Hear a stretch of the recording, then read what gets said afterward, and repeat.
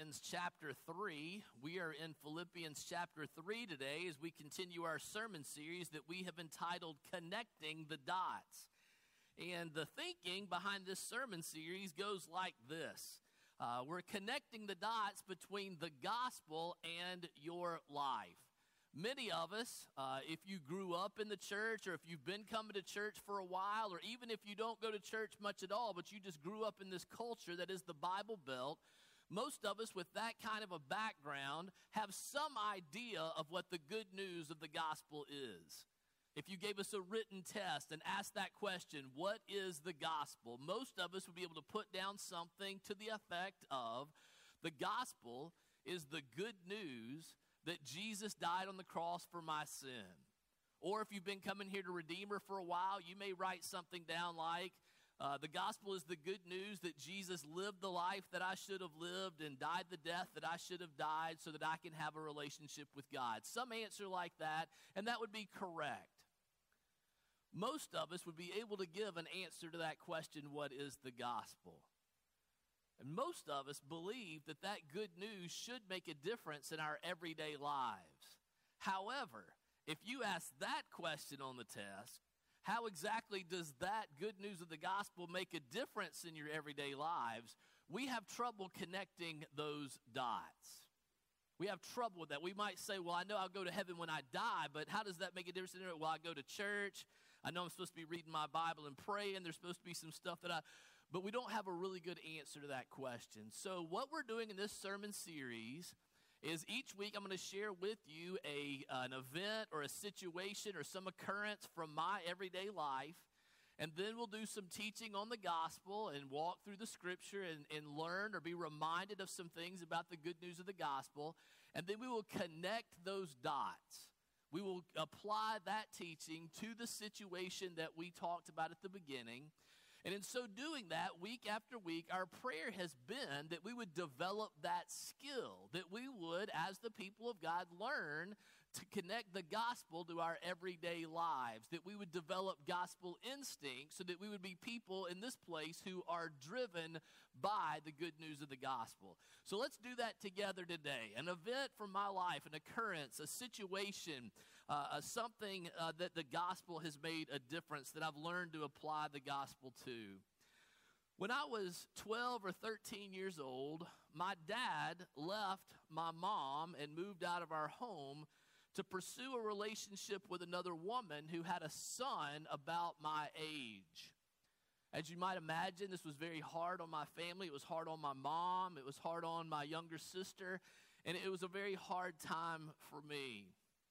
I suppose people with different temperaments respond differently in situations like that. But for me, I don't remember making a conscious decision. But I don't think there's any doubt that in an attempt to feel more secure, I dedicated myself to being the kind of kid that anyone would want for a son. I dedicated myself to be a guy that everyone would want in their life, or at least accept in their life and not reject. And so in the culture that I grew up in a small town in Georgia, that meant to be accepted and to be popular and to not be rejected. I kept my hair cut and combed it, parted it, combed it over, because that's what guys my age did.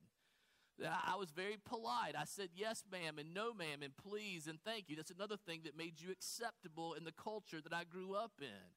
I wore my shirt tucked in with a belt on because people liked that. In fact, I became, some folks say, I was a snazzy dresser, that I worked hard on my outward appearance. But the point is that I always tried to appear put together, that I worked really hard to have it all together. I made good grades in school. I was elected by my classmates to student council. I was a leader in my youth group.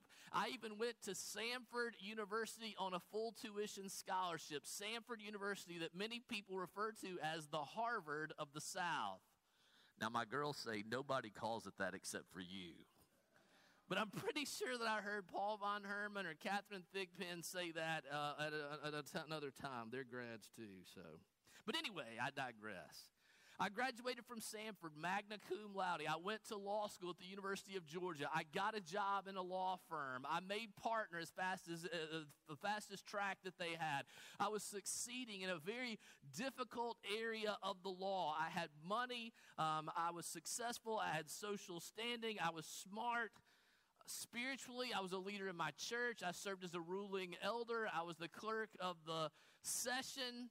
And if that wasn't enough, I left all that to go to seminary and to serve as a pastor. What else could you want in a son? What else could you want in a friend? Now, I know your story is different from mine, but we've all felt rejected at one time or another. And we've all worked hard to secure our place in this world through some means in one way or another.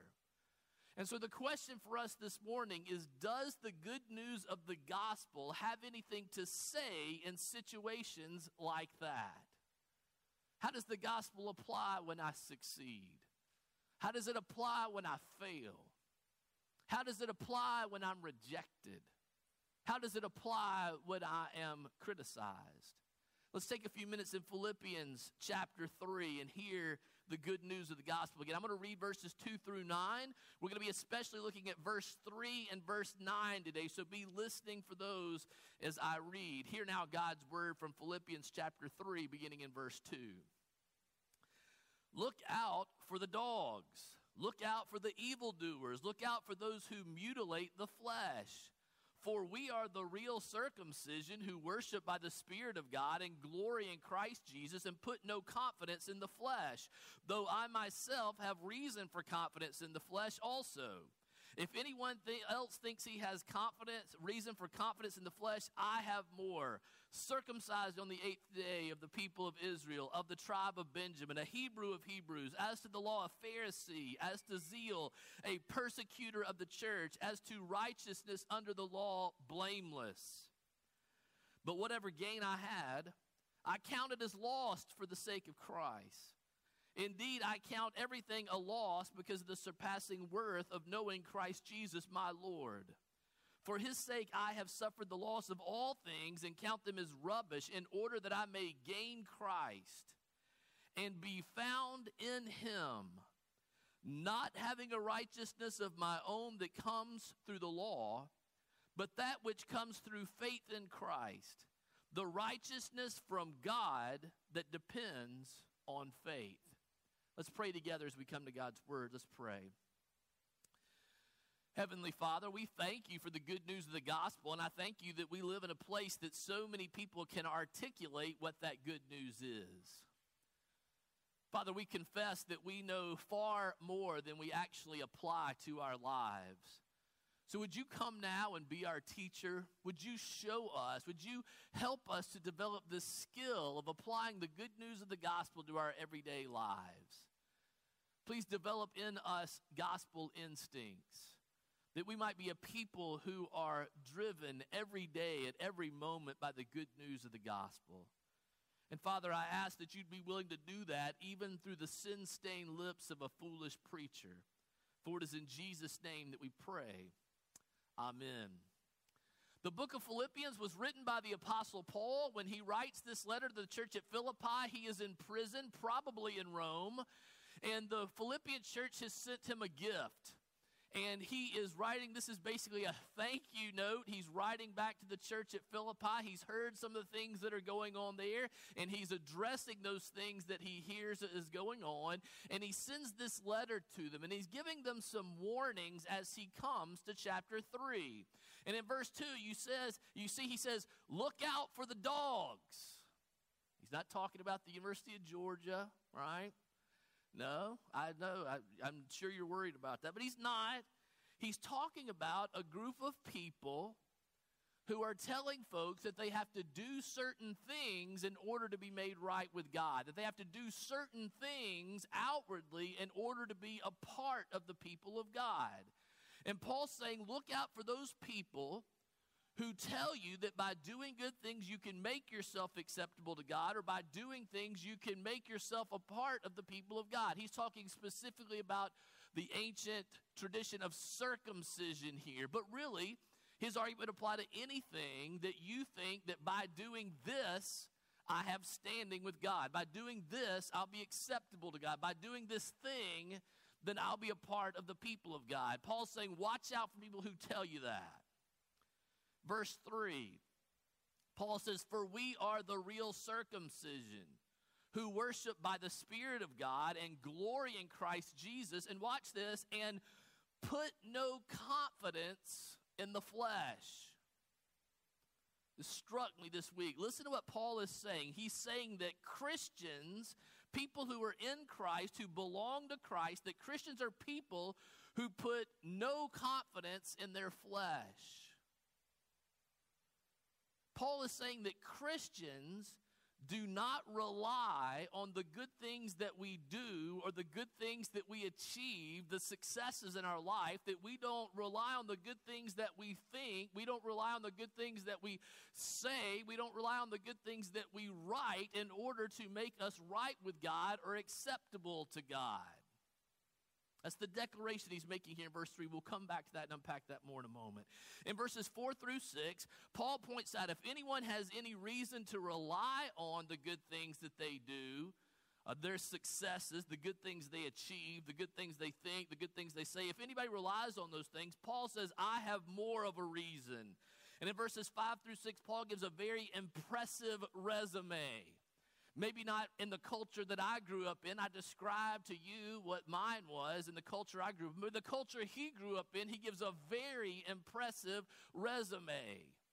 And Paul basically says at the end of that, I have a better resume than your resume, and I don't put my confidence in my resume. I don't put my confidence in my flesh. I'm not trusting in, looking to those things to make me right with God or acceptable to God or a part of the people of God. In verses 7 through 8, Paul says that he's willing to lose all those things that he's gained in order to gain Christ. He says that knowing Jesus is the greatest thing and that all that other stuff is trash, is rubbish in comparison. Now, he's not saying that those things that he achieved are bad things. Other places he writes. And it's good. He's grateful that he's a part of the tribe of Judah, of the people of Benjamin. He's grateful that he is a Pharisee, that he knows the law, that he's a Hebrew, that he was all those things he's grateful for. Those are good things. He's just saying in comparison to knowing Christ, they're rubbish, they're trash. The word is actually stronger than that. He's actually saying it's dung, it's excrement compared to knowing Christ. And when you compare them, knowing Christ is much better than having all the success and all the notoriety that he had. And then Paul says this in verse 9. This is that verse that we said we want to focus on. He says that he wants to gain Christ, verse 9, and be found in him. That is to be found in Christ. Not having a righteousness of my own that comes from the law, but that righteousness which comes through faith in Christ, the righteousness from God that depends on faith. Paul's saying very clearly there that he does not rely on the good things that he does, the good things he's achieved, his successes. He doesn't rely on the good things that he thinks or says or writes to make him right with God or acceptable to God, that's not what he does. Instead, Paul says he relies on, he places his confidence in a righteousness that comes through faith in Christ. He said it is a righteousness from God. It's not his own. It's a righteousness from God, and it comes through faith. Now, if you're anything like me, I read passages like this, and I think, well, that's good for Paul, right? I mean, he's in prison, and he's writing, y'all ought to rejoice. These very folks in Philippi, he had been in a Philippian jail singing hymns. They know what Paul is like. And so I'm tempted to think this is for exceptional Christians. This is for the Apostle Paul. Of course, he responds that way. This is how apostles respond. This is how really special, mature Christians respond. But you need to know that in verse 15, Paul says, all of us who are mature in Christ should think this way. Or look at verse 17. He says, brothers, join in imitating me and keep your eyes on those who walk according to the example you have in us. Paul's calling this church to live this way, to imitate him, to imitate all those who don't put their confidence in the flesh, who are not establishing their own righteousness, but look to have this righteousness from God that comes by faith in Christ. In chapter 4 and verse 9, he says it again. He says, what you have learned and received and heard and seen in me, practice these things, and the grace of God will be with you. The God of all peace will be with you, he says. So there's no exception that this is just for mature people. Paul calls us all who are mature in Christ to imitate his example and to live in this way. All right, so let's connect the dots. Let's spend some time. That was short on the gospel teaching, longer on application, right? Because we all know more than we probably apply to our lives anyway, right? So let's spend a little more time than usual on our application. Connecting the dots. We've said we all have felt rejected in some way. That we've all felt the need for acceptance, to belong, or at least to be desired. We've all felt the need for affirmation, or at least understanding. You understand me and appreciate me, even if you don't agree with me. We've all felt the need for security, to know that we'll be okay, and we all look to secure our place in the world through some means.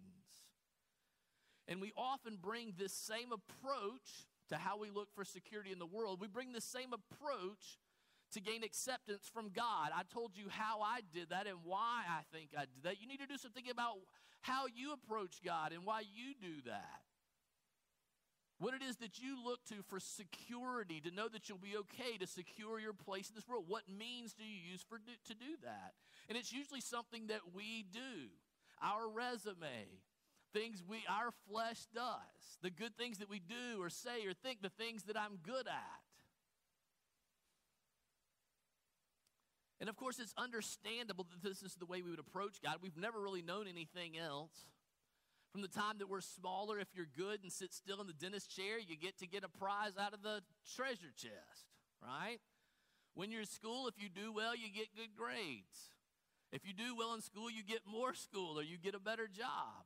If you do well at your job, you get a raise or you get a bonus or you get a promotion. All of life, we're rewarded based on our performance, based on our righteousness that we build. So it's understandable that we come to God that way. And we attempt to secure our standing with God the same way we look to secure our place in the world. But let's connect the dots. Look what Paul says in verse 2. He says, watch out. Look out for those people who tell you that by doing the right things, you can make yourself acceptable to God. That's exactly what we do. And Paul's saying, watch out for people who tell you that. Be careful when people tell you that. Or in verse 3, he says that Christians are people who put no confidence in the flesh. That Christians don't rely on the good things we do or achieve or our successes or the good things we think or say to make us right or acceptable to God. And we do that all the time. Or in verse 9 where he says that he's not trying to build or establish his own righteousness, a righteousness of his own that comes from the good things that he does. But he is clinging to, puts his confidence in, is relying on this righteousness that comes from God through his faith in Christ. That's convicting to me. I don't know if it is to you. Because we all attempt to do this and approach God in this way.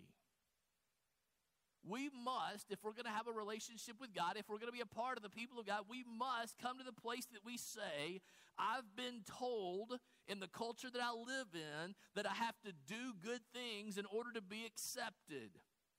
In fact, I've even told myself that I'll be okay with God because of these things that I do.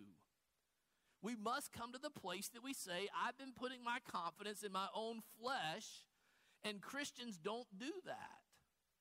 I've been trying to build a righteousness of my own, but there's a righteousness that comes from God, and it comes through faith in Christ. And we must come to the place that we say, I want to follow Paul's example. I want to imitate his way of life. I want to live that way. Now, once we make that confession, what difference does that make in our life? This is the answer to that question. What difference does the gospel make in our area? We're answering that question now. What difference does it make in my life? Think about it with me. If I am, as verse 3 says, putting my confidence in my own flesh and what I can do, if I am, as verse 9 says, relying on establishing my own righteousness to be accepted and have security, then what happens when I fail at something? I'm crushed. I'm devastated. Why? Because I feel like I must succeed, that I must have success in order to be acceptable. I feel like, and I've been told by my culture, and I've even told myself that I must get the part, I must get the job, I must get into the school, I must get into the fraternity or the sorority, I must get elected to the position, I must get the date, I must get the second date, I must get the promotion in order to be accepted. My identity, my security, as Paul says, my righteousness depends on my success. So if I failed, I'm devastated. I'm crushed. I'm unacceptable. I'm insecure.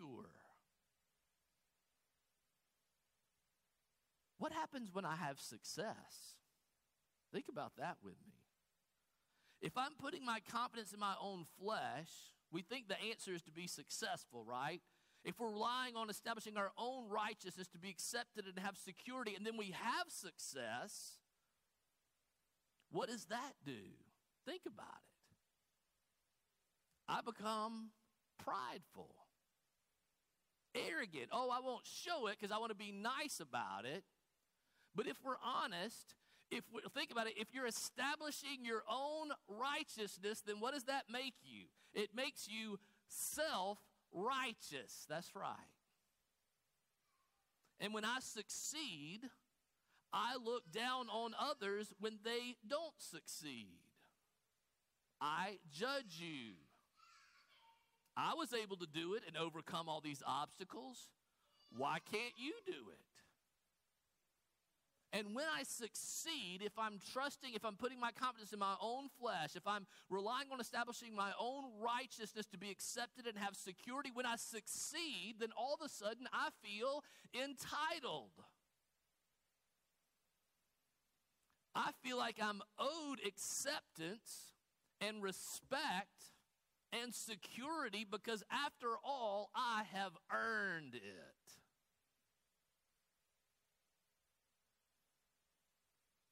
And if I don't get the acceptance and respect and security I feel like I've earned, I am angry and bitter. And when I do get it, I'm prideful and judgmental. One more. What happens when I'm criticized? Think about it. If I'm putting my confidence in my flesh and what I can do, if I am, as verse 9 says, establishing my own righteousness, I'm working to establish it through what I can do, what happens when I'm criticized? I'm defensive. I'm not open to correction. I counterattack to overcome what is seen as an attack on me, as an attack on my righteousness that I'm working really hard to build in my flesh. And in that moment, I feel I must do whatever it takes to defend my righteousness because I must have that righteousness in order to be acceptable, in order to secure my place in this world.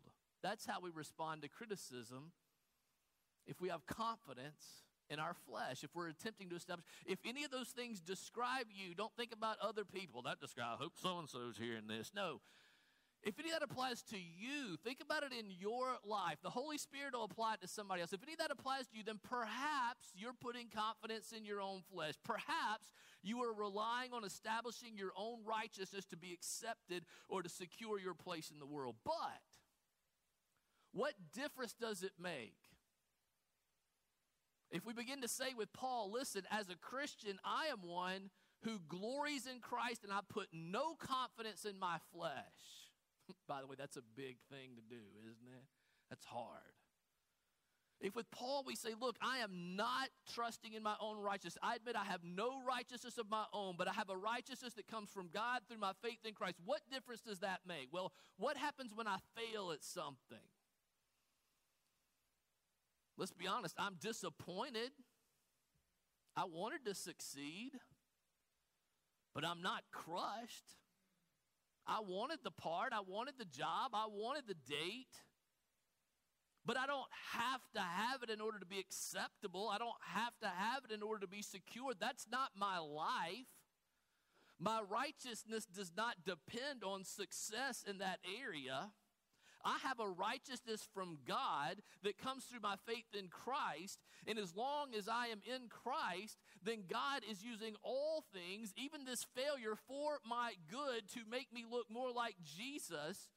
So even in my failures, though I'm disappointed, I still have hope, and I'm not crushed. What happens when I succeed? What difference does the gospel make when we succeed, when we do achieve success? What difference does it make? I'm happy, but I'm not arrogant. I'm not self-righteous, because my successes are not what matter most in my life. I don't feel entitled to anything because I have no confidence in my flesh. I don't have a righteousness of my own that I feel like would entitle me to something. I'm not judgmental of you, because if I'm not establishing my righteousness of my own that enables me to look down on you when I succeed and you fail. And listen to me, this is very important. Listen to me. It enables me, perhaps for the first time, to move toward other people and truly love them. Because I don't need anything from them. I don't have to get affirmation and acceptance. I don't have to make sure everybody's seeing me serve this person.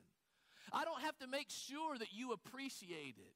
Because I'm not using my moving toward people, or let's just face it, I'm not using people in order to build my righteousness. And it enables us in many cases to move toward people and to truly love people for the first time.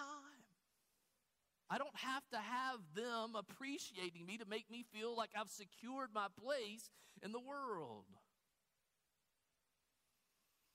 What happens when I'm criticized? But I'm confessing, listen, I'm not trusting in my flesh and what I can do. I'm not trying to establish my own righteousness. When I'm criticized, then I don't have to be so defensive, because I'm not putting my confidence in my flesh. I can be more open to correction, because I'm not trying to establish my own righteousness. I can be more objective. I can be more open to suggestions for improvement, because I'm not anxious about proving my worth. I'm not anxious about proving myself to be acceptable. I'm not depending on what I can do in order to secure my place in the world. And for the first time, I can actually take constructive criticism. The gospel makes a huge difference in our lives. When we succeed, when we fail, when we're criticized, there is a freedom that comes from not putting our confidence in our own flesh.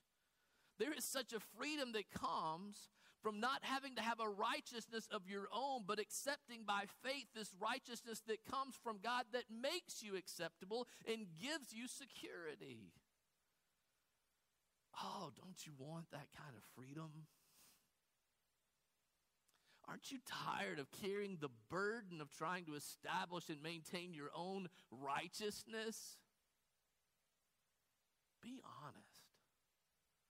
Aren't you tired of the anxiety and the fear, constantly afraid that you'll be exposed, that people will figure out you don't really have it all, although you present as put together and you try to come across like that you really don't have it all together?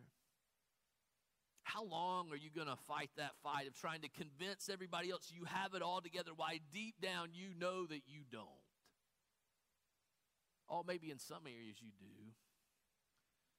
But none of us have it all together in every area of our life. Not all the time. Not in every area. Aren't you tired? Aren't you weary of the burden? Please hear the words of Jesus, spoken to tired and weary people like you, and tired and weary people like me.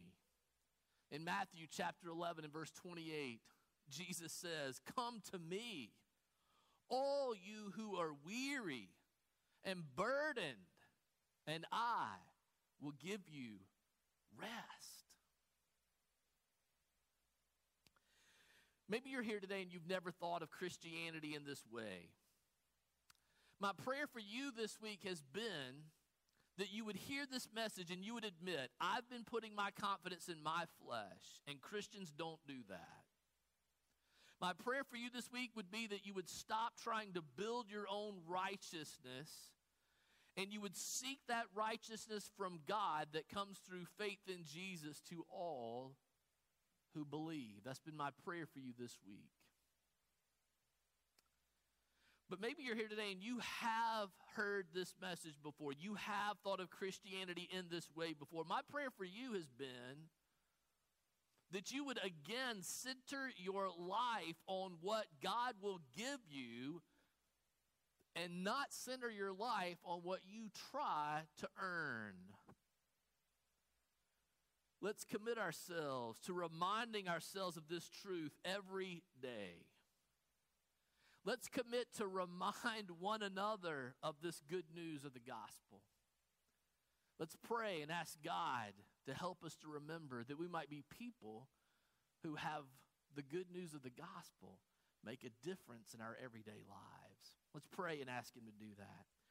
Oh, Heavenly Father, we'll walk away from here and we'll forget these prayers. But we ask you to remember the next time we fail and we're crushed, the next time we succeed and we're arrogant or puffed up or judgmental or self-righteous, the next time we're criticized and we get defensive, oh, Holy Spirit, bring these words from the Scripture to our mind, that we're not people who put confidence in our flesh, that we are not establishing a righteousness of our own, but we have a righteousness from God that comes by faith, that makes us acceptable, that gives us security. Father, we ask you to remember. Holy Spirit, we ask you to work in our hearts and that you would help us to admit that we do put our confidence in our flesh and what we can do, that we are always trying to build our own righteousness. Help us to be honest with ourselves and honest with others about that. Only you can show that to us. No preacher or loved one can convince us of that. But Father, I ask for my friends and for my own heart that you would give us the freedom that comes from trusting in Jesus and walking in Him, and that righteousness that comes from God and is by faith. Please free us up and make us a people who experience that kind of freedom every day. That we might be a people who for the first time can actually move towards people without using them, but truly love them for your glory and for the good of our community. It's in Jesus' name that we pray. Amen.